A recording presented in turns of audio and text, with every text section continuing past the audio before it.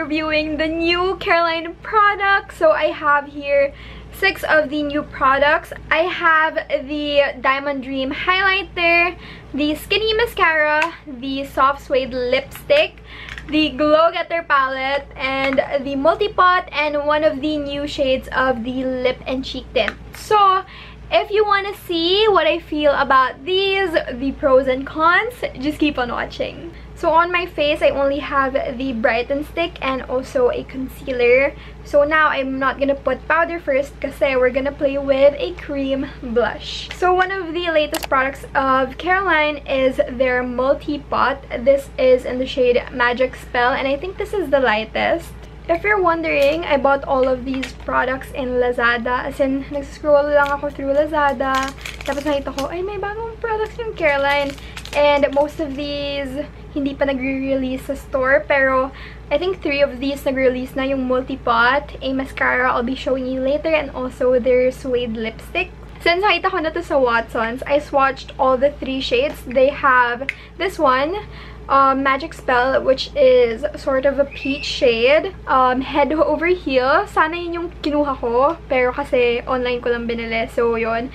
For me, gusto ko yung head over heels kasi it's like a dark mauvey red. Yung Abracadabra, it's a bright red, just like my Sunny's face. Ito yung Sunny's face ko. So, buti na lang hindi yun yung kinuha ko kasi nga sobrang similar siya sa disco ng Sunny's face. Swatch ko siya yesterday. So, yun lang yung naalala ko ngayon.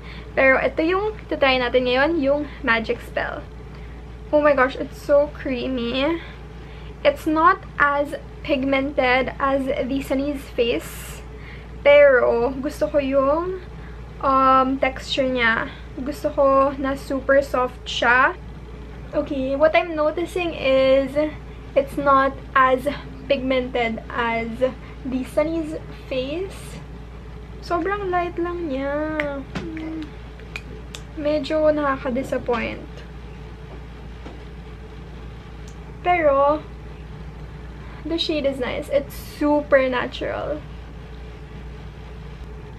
Okay, this is buildable, pero yun nga, medyo sheer siya. I guess this is perfect for beginners. If first time mo makatry ng Multipot, tapos baka takot ka sa shade.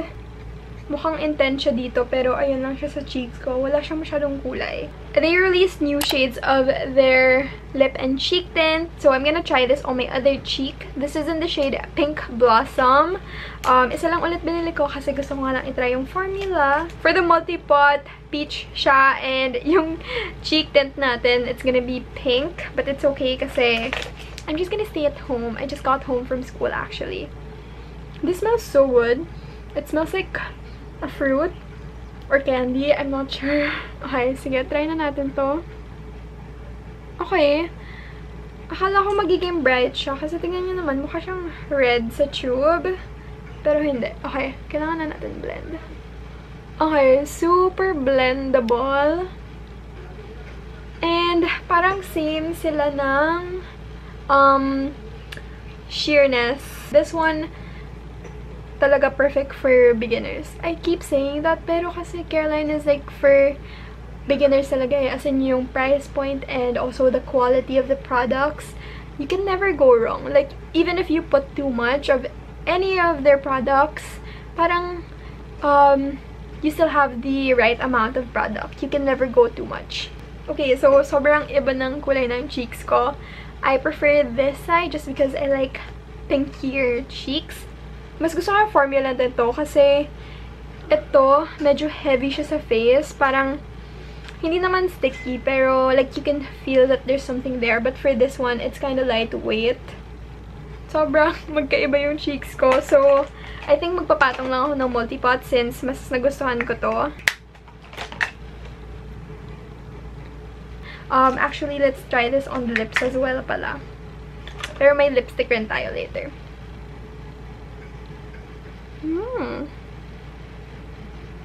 Oh my gosh, mas gusto ko to for the lips.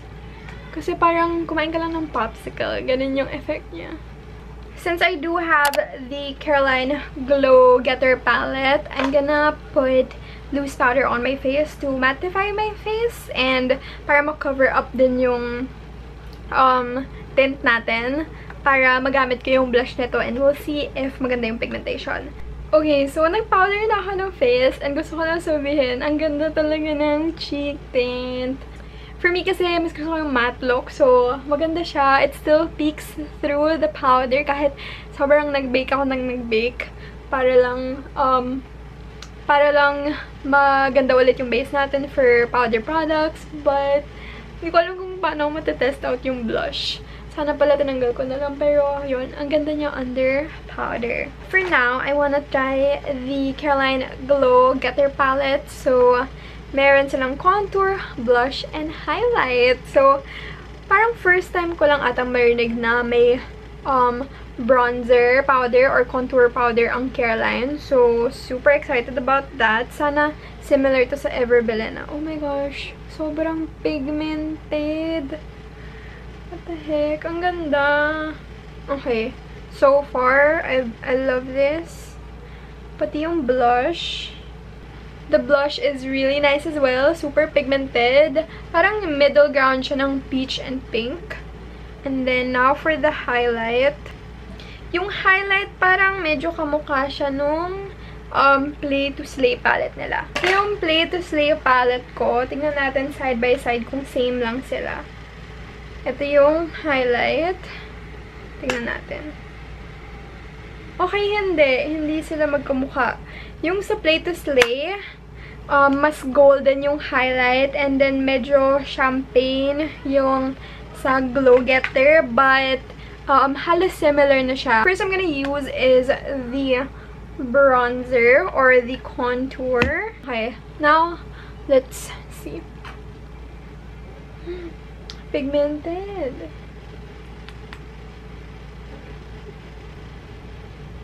Oh, ang pigmented talaga.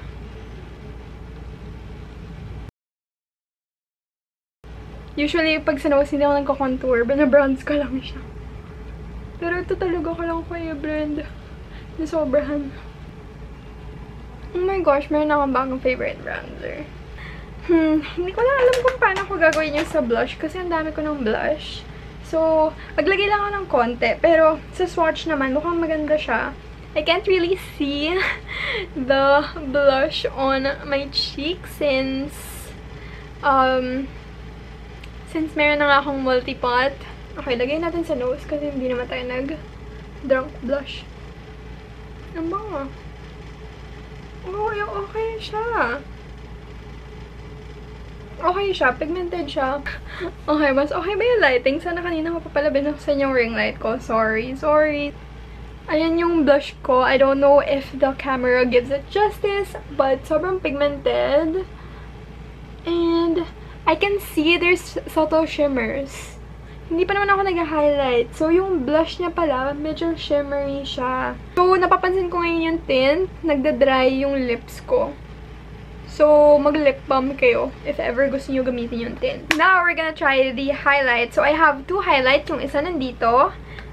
Yung sa Glow Getter. And yung isa is the Careline Diamond Dream Highlighter. So, may highlighter sila. And this is cheaper than the Vice Cosmetics one. Kasi yung Vice Cosmetics, $145 and this one is $135 only. So, mas mura siya.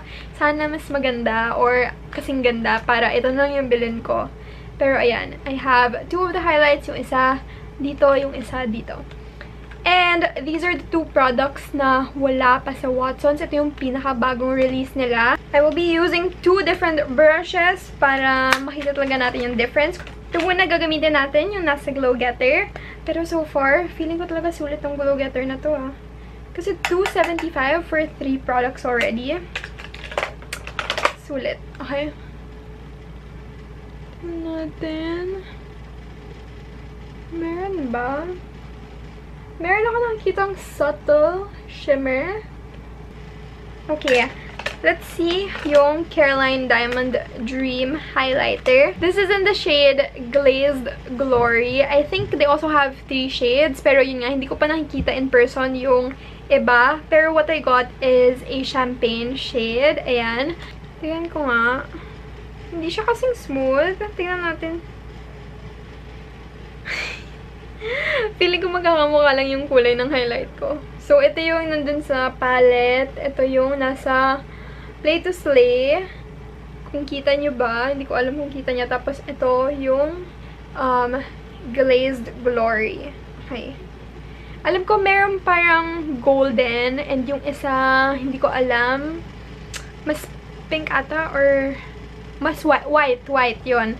Isang white, isang parang champagne, and also isang gold. So, syempre, yung gitna yung pinili ko kasi mas gusto ko yung champagne highlights. Medyo hindi ko makita yung differences nila. Tignan lang natin sa cheeks kung mas highlight dito. Sana naman, please. Maglalagay pa ako. Parang hindi ako satisfied. Parang light lang siya. I'm just gonna wear my glasses for a while. Okay. Actually, maganda yung shade niya pala. I feel like this is brighter. So, I feel like mas maganda yung sa palette. I still have to test this out more, but I'm gonna add more and see. Okay, buildable siya. As in, ayan. Okay, so compare niya na lang. Para fair, mag-add pa tayo dito sa kabila ng nandito. Pero parang mas gusto ko na yung ganito. Kasi nandito na lahat. So, if gusto niyo lang ng full face makeup, maganda na to. Kahit hindi niyo nabilin yung diamond highlighter. Kasi, halos same lang yung kulay, to be honest. Personally, I'm the type na gusto ko talaga yung super glowy yung highlight ko. So, for me, gusto ko talaga yung Blythe na Stardust palette. But, if gusto niyo ng subtle, kasi kunwari for school, usually subtle rin yung highlight ko kapag nasa school ako. I think maganda naman to. So, ito, kung gusto niyo talaga na complete set, meron ka ng bronzer, blush, highlight, okay to. Feeling ko nga, kahit pala hindi ko na to binili, ito na lang. Yun, mas maganda to. Ito din subtle, pero buildable naman. So, ayan, you have options. Sobrang daming products na ng Careline. Lahat ata hinuhoard ko na. Now, we're gonna move on to lashes. Hindi na ako nag-eyeshadow and anything like that. This is the Careline Skinny Mascara. Nakita ko din to sa Watsons. I think this is 150 pesos. This one, feeling ko pang bottom lashes lang talaga siya. Hindi siya for your actual eyelashes. Yung upper eyelashes nyo. Kasi tingnan nyo naman. Super, yan, super liit ng wand. And, ayan siya. Ito lang yung product. Ito yung wand. Kakarl ko yung lashes ko, pero I feel like I'm just gonna end up putting it on my bottom lashes kasi nga sobrang liit ng wand. Tingnan natin kung pwede to sa... Okay, medyo mahirap siya gamitin na for your upper lashes kasi ang liit ng wand. Parang ang tagal mo matatapos bago ka matapos mag-mascara. Pero I feel like pwede ka maglagay ng mascara na regular mascara mo, tapos use this to separate them kasi maganda to pang separate. So, yan, nalagay ko na yung Fashion 21 mascara ko sa both eyelashes. And I'll try to separate them if nakakatulong. Medyo nakakatulong naman yung pagka-separate. So, if may problem kayo sa separation of lashes, pwede naman to. Pero, don't just buy it for that kasi I don't think that's the purpose of them. If gusto niyo yung nagmamascara sa bottom lashes, tapos nahihirapan kayo kasi ang laki ng wands ng normal mascaras nyo, this is the perfect mascara. I don't know lang kung smudge-proof siya. Okay, tatry ko na sa bottom lashes. Super dali niya gamitin for bottom lashes. Ako ayoko nagbo-bottom lash mascara kasi ang hirap. Pero, ayan, finally, meron akong mascara for your bottom lash. I'm gonna charge my camera and finish up the mascara and I'll be right back. I am back! Okay na yung lashes ko, okay na yung face ko. And now, we're gonna move on to the last item, which is the Careline Soft Suede Lipstick. So far, nagugustuhan ko naman lahat. I'm gonna tell you my final thoughts in a while after we try the lipstick. But I just wanna show you na yung lips ko, sobrang dry na. I don't know if it's because I put powder on top. But, parang nagpipil na yung lips ko. I think it's because of the tint. So, yeah, kailangan mo talaga mag-lip balm if you use the tint. So, this one naman, I think they have 5 shades. I'm not sure, but I just got the shade Icon. This is one of the nude shades. I think mga nude to reds yung shades ng lipstick nila. I really like the packaging. Again, it's yung minimalist, simplistic, Careline soft suede lipstick nakasulat dito. Tapos, better than basic sa kabila. Okay. So, ganyan kadami yung product. It smells like a normal lipstick. Creamy. And maganda yung shade. It's a brownish nude shade.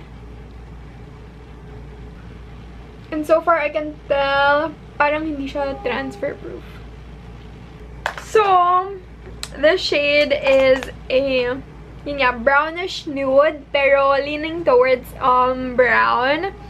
So, it's kind of different from the types of shades that I usually wear. So, that's good para may iba naman, diba? So, ayan. For me, it does kind of accentuate my dry lips just because nag-lip tint ako before applying this. Tapos, sobrang dry na nga. So, yun nga. If gusto nyo mag-lipstick or mag-lip product, make sure to moisturize and exfoliate your lips first. I really like the pigmentation. Maganda siya, moisturizing siya. I guess meron nga siyang pagka-suede na what do you call this? Yung texture. And it's just, I feel like it's just a normal old lipstick. So, I guess that's all the products I have to show you today for this new from Careline. Yan. Ito lahat ng pinakita ko sa inyo. These are 6 products. Ayan. So, for me, I think one of my favorites is the Glow Getter palette. For sure, magagamit ko to ulit. Gustong-gusto ko yung multi-pot kasi lang parang sobrang rare makahanap ng murang multi-pot. So, I really like this. And also, the Careline Skinny Mascara. These are my top picks for this video. Kasi super just love the pigmentation of the Glow Getter palette. I also like the multi-pot because buildable siya. Sobrang mura niya. And it's rare to find like a really nice cream blush. Kahit hindi siya yung super pigmented. Mas gusto ko pa din, to be honest, yung Sunny's Face kasi sobrang pigmented. Pero for the price, feeling ko kahit yung multi-pot ng Careline, okay na. Yung Skinny Mascara, gusto ko din kasi it's super rare to find like a makeup brand who does mascaras for your bottom lashes. Kung gusto ko ng mascara for my bottom lashes, ito talaga yung go-to ko. Magiging go-to. So, hopefully it doesn't smudge because it's late. I really can't test the makeup anymore. For the other 3, these aren't bad. I don't hate them. They're just not like something I would reach for a lot. Okay, so that is it. I gave you both my pros and cons. I hope you enjoyed this video. I hope I helped you a lot. And if you didn't know may bagong products on Careline, now you know. So yeah, I hope you enjoyed this video. Please give it a thumbs up if you like it. Comment below if you have any other suggestions of what to review or what other video suggestions you want to see. And please subscribe to my channel. I post Wednesday and Saturday. I'm still gonna try. We'll see. But yeah, I hope you enjoyed this video and I'll see you next time. Bye! Thanks for watching.